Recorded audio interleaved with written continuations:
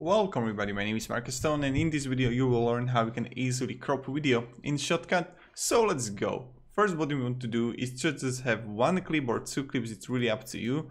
But right now I have two clips of Spider-Man here, and let's say that I want to crop part of this video. So what I'm going to do, I will click filters, then I will click plus, and I will write here crop. And then you have a crop circle. Click on it. Or you can have a crop, let's say minus rectangle, and let's say I won't have it like here. So this is what I want to have cropped, but I don't want the black background here. So what I'm going to do, I'm going to change the padding color. Click on it and change alpha channel to 0. And as you can see, it's cropped.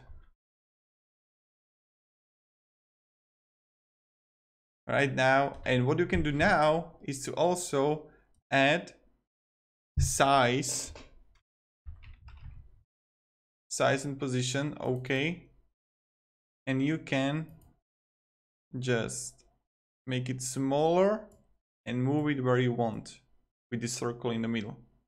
So we want to have it in right upper corner or right down corner. So this is how you can crop your video. And then you can do the same thing for your first video if you would like. So this is how you can crop video in a ShotCut. I hope you enjoyed this video. If you did, you can support me and subscribe. I'll be really thankful for that.